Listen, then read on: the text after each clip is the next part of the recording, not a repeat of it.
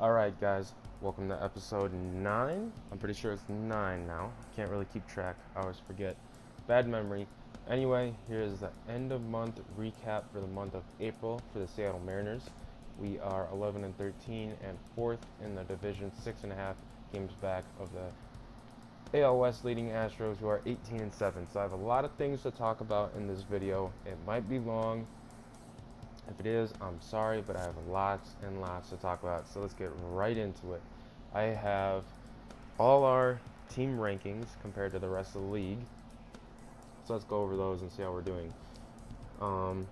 Batting average 15th at 254, on base percentage 23rd at 304, slugging percentage 6th at 419, hits 19th at 217, walks 30th at 56, strikeouts 3rd at 160, runs 17th at 98, home runs tied for 6th at 33, RBIs 18th at 94, stolen bases 8th at 18th, and Martin has 11 of them. Errors were tied for 27th at 19 errors. Fielding percentage we're at 29th at 97 or .979. That's all the hitting and fielding rankings. At pitching rankings, ERA we were tied 15th at 3.48 saves. We are tied for 27th at 3 blown saves. We're tied for 14th at 3 as well. Home run hits allowed we are at 20th for 228, and runs allowed we are at 13th at 94. Home runs allowed we are tied for first at 14th. So what I get from that is we're not bad. We have kind of in the middle of the pack for everything, or not everything, for most things. There are things that are a bit of concern, like the on-base percentage at 304. That is very low. That needs to be higher, especially for an average for a whole entire team. As far as that goes, I have a bunch of numbers. So for all our stats for our prospects and for our major league lineups. So top 10 prospects right now. There are two guys. Neidart wasn't on there, and then Rizzo wasn't on there. So there's two guys that I found. Gurriel was one of the guys that we signed that's going to take Rizzo's place in the top 10, and then Zach Lee is going to take Neidart's place in the top 10. So let's go over their stats. Kyle Lewis, the outfielder, is batting .338 with a .416 slugging percentage, .416 on base percentage with a .441 slugging percentage. Tyler O'Neill is batting .169 with a .260 on base with a .231 slugging. Sorry, I'm talking really fast, but I have lots to talk about, so if I mess up, I'm sorry. Drew Jackson, batting .269 with a .329 on base, .359 slugging.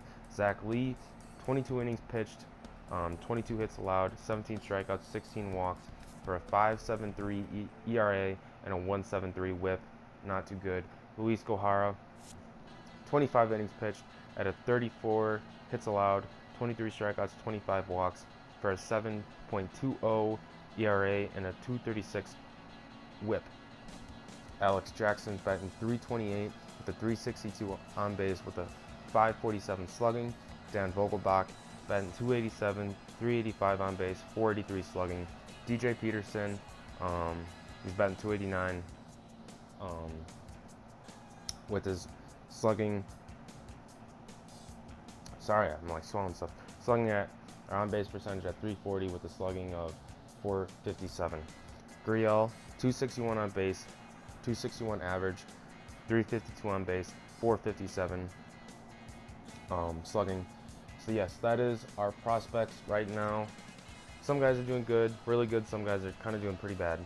As far as our lineup goes, Martin is batting .369 with a .409 on base, .563 slugging. Iannetta is batting .269 with a .296 on base with a .538 slugging. Cano is batting .234 with a .267 on base with a .415 slugging. Cruz is batting .263 with a .324 on base with a .558 slugging. Seager is batting .274 with a .343 on base, .537 slugging. Lind is batting .235, .325 on base, .324 slugging. Marte batting a dismal .205 with a .241 on base with a .313 slugging. Gutierrez is batting a .241, .268 on base, .430 slugging. Aoki .237, .301, and .263. So that wraps up all the numbers, all the stats that I'm going to talk about. So I'm going to go ahead and show you guys all these notifications that are popping up and that you see on my screen. So completed, Padres Carter Caps, relief pitcher that they got from the Marlins, managed roster. There you can see all my prospects, you know, or not even prospects, but just stats in general that they think that I should see from the farm director. So there you see, I'm not really going to read them off. I'll let you guys look at them. You can pause them and look at them if you want. So there's that. I have a scouting notification. Jerome Hayward completed his infielder's assignment, completed outfielder's assignment, Raleigh Minton, and Eric Cruz is now done scouting Torres. So let's take a look at Torres's, where is he at? Let's take a look at his profile now. Let's sort this out. I know he's 22. Where is he? Torres, there he is, right there. So he has 65 potential. So he's kind of a little below average. He'll be like a little bit above average. So kind of just like maybe a guy like Iwakuma. Anyway, that's it for scouting right now. I'll come back to that later. So yes, like I said, all our stats and rankings are kind of in the middle of the road. Some of them are. I showed you guys the scouting. I'm going to go back to that later. Right now, I'm going to make some moves, and I'm going to make some moves in-house, not out-of-house, so don't get all too excited or too worried yet. So Alan Webster has been struggling this entire month. He's 1-3, 23 innings pitched, 26 strikeouts, 12 walks, for a 5.87 ERA and a 1.74 WHIP. Let's take a look at his hits, because I know he struggled with his hits allowed. So he has 28 hits allowed in 23 innings, so that's kind of a problem. So we're going to go ahead and send him down to AAA. He actually doesn't have any options right now, so he's going to go through waivers. So if someone decides to put a claim on him, then they can claim him. After that, I actually have a starter in AAA. Nate Karns here, 37 innings, 39 Ks, 12 walks for a .73 ERA and a 1.38 WHIP. He's going to come and take spot in Webster's place. So I have to clear up some 40-man room, or some 40-man roster room here. So I'm going to go ahead, where is he at, Nate Karns? There he is. So I'm going to add him to the 40-man, and I'm going to go ahead and call him up and place him in the rotation. So that's the first move I'm going to make. My bullpen is doing okay. There's a couple guys. It's hard to tell with the bullpen early on because they really don't have that many innings. So like you see, Blake Parker has a 5.87 ERA, but he only has 7 2/3 innings pitched. So it's kind of hard to judge. So I think I'm going to leave the bullpen for now. I thought about sending down Diaz and bringing up maybe Storin or someone else, maybe Nuno, because he's doing really well. But I'm going to give it a little bit longer as far as the bullpens go, just to like let those stats even out and see, you know, how they do with more innings pitched. So Karns is in the rotation now. I'm hoping no one puts a claim onto Webster because I want him back. I just think he needs a little bit more time to, you know, kind of figure everything out for himself. Zunino is batting absolutely god-awful, a 128 batting average, so he needs to go down and he needs to get some reps in the minor leagues. So I'm going to bring back Clevenger. He's batting 435 in AAA so far, so I'm going to leave him there on the bench for now. As far as that goes, I have 23 guys now at AAA. Another move I wanted to make, Ketel Marte is really struggling. He had a bunch of errors last week in that last episode. So I'm going to go ahead and send him down right now and let him figure out his hitting, because his hitting is really struggling. And I'm going to call up Gurriel. And I'm going to explain this. Actually, I have to figure out who I want to take off the 40-man roster as of right now. So I'm going to go ahead and take off Brantley. But he needs to go through waivers, so I'm not going to take him off. You know what, actually, I am going to, let's see, actually, I'm going to take Freeman off 40-mans, because he's doing he's not doing too good, so I don't think anyone is going to put a claim on him. And I'm going to bring up Gurriel, and I'm going to tell you why. His stats in AAA are 261 with a 352 on base, and that's really in a 457 slugging, but his on-base percentage is what really is making me call him up, because our on-base percentage as a team right now on the Mariners is not good whatsoever. So I need to get some guys who are going to be able to get on base and get that job done. So that's why he's being called up. Marte, I'm gonna plug him in down here. I'm gonna play with the lineups, you know, to my liking, and AAA and maybe AA if I need it. As far as that goes, I'm gonna go ahead and pause it right now because I don't want to make too long a video and babble on about stuff I don't need to. So I'm gonna go ahead and pause, and I'm gonna make some more moves to my liking, and then I'm gonna show you guys. So hold on a second. Alright guys, so I'm back.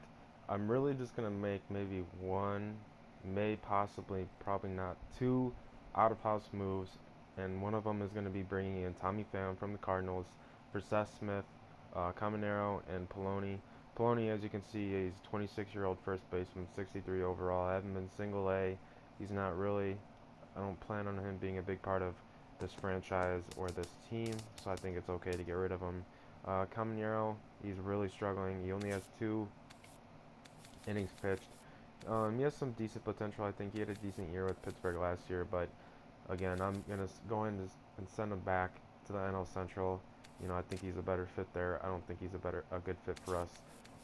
Because that's, I mean, for NL, for having those stats in a, you know, in the National League, I think his stats are probably going to be inflated if he pitches in a good solid AL West.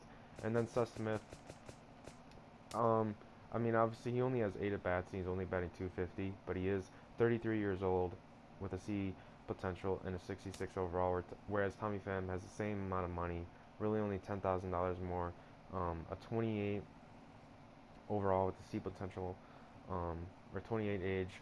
He's 28 years old. I'm so tired. I'm sorry. C potential and a 69 overall, and as you can see, he's basically under team control for the next 6 years, whereas Seth Smith is not. So I'm gonna go ahead and pull the deal on this trade, or pull the trigger on this trade, and I'm gonna get Tommy Pham. And so as you can see, he's batting .265 through 68 at bats, and he has a really high on base percentage. So I think he's a good addition. Like I said, I'm looking for really just on base guys, and he'll probably be a platoon guy in the outfield. But I think this is a good addition to our already decent team. I'm really just looking for guys who are going to have some on base percentage possibilities, and you know, that will really help our team in the long run, I think. So because of that move, I do need to fill out the rosters here because I am missing a reliever in AAA now. So I'm going to go ahead and call someone up from AA, and I'm really just going to take the guy with like the best stats really that I think can fit in at AAA, and I think it's going to be this guy Tyler Knidge.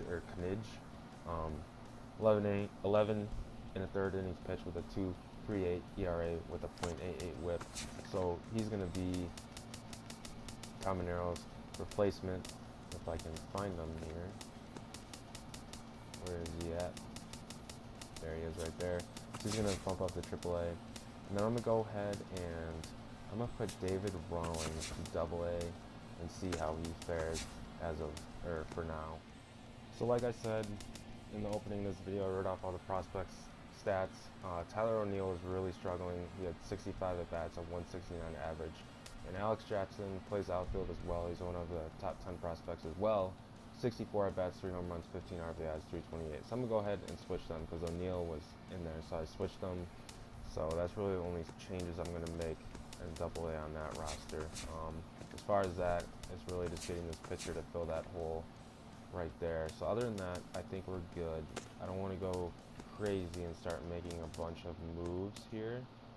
If someone happens to claim Webster and they take him away from the Mariners, really my plan is to call up LeBlanc. I was thinking about having him in the starting rotation at the beginning of the year, and then I would just have to sign a free agent pitcher, starting pitcher, and I think who I'm going to sign is Wandy Rodriguez, because he is relatively cheap, as you can see, $2.3 million just on a 1-year deal, because he'll probably retire. He's a decent pitcher. I think he might be able to produce a little bit for us. He has struggled the past couple of years with Texas and Pittsburgh, but he used to be a really good pitcher back in the day with Houston, and I still think he has one solid year left in him. Other than that, really everyone else is just really expensive, and I'm not really seeing any prospects in here besides Joey Wentz. So yeah, that's really all I'm going to do as of right now. So I think this might be the end of the video. like I said, well, actually, I have to go back to scouting for you guys. Never mind.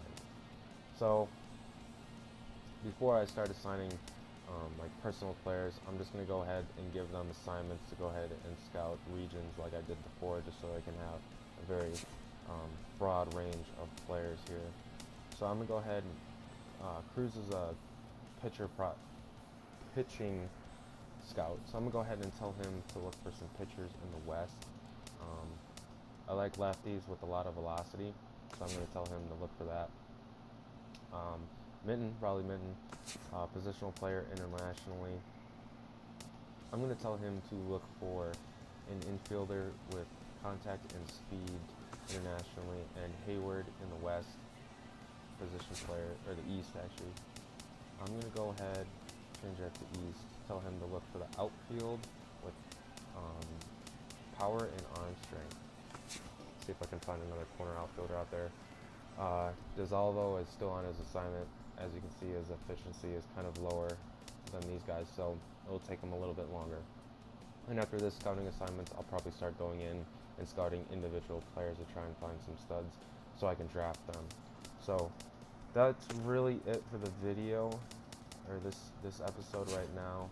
As you can see, I mean, I really have everything taken care of that I want to take care of. My plan for Walker is if he starts struggling again, I'm going to have to call up someone else. Brad Mills was doing really good in Double-A. He might be a possible candidate as well with Wonk. So we'll have to see what happens with Webster first, though. Hopefully he makes it through waivers and goes down to Triple-A. So that's really it, guys. That's kind of like what I'll do at the end of every single month. And maybe, you know, if I'm really struggling or something, or I think it needs to be done, I'll do it halfway through the month, or, you know, whatever. It's kind of just something that I'll be able to tell when it needs to be done and when it doesn't need to be done. So, other than that, guys, I hope you enjoyed the video. This is kind of like something, like I said, that I think sets me apart from other people, and other people don't do this. They just blatantly sim through months and months and months and don't really look at this stuff. But I do think that this stuff is important, and it needs to be looked at as far as our goals go. As you can see, we have 4 double plays in a game. That's really it. Those are season goals. So hopefully we'll hit more of these goals, and hopefully we'll hit our goals so our job security goes up and we can stay the general manager of the Seattle Mariners. Other than that, the next episode will be Nate Karns' season debut taking on the Oakland Athletics. So I hope you guys enjoyed this video, and I will see you guys soon.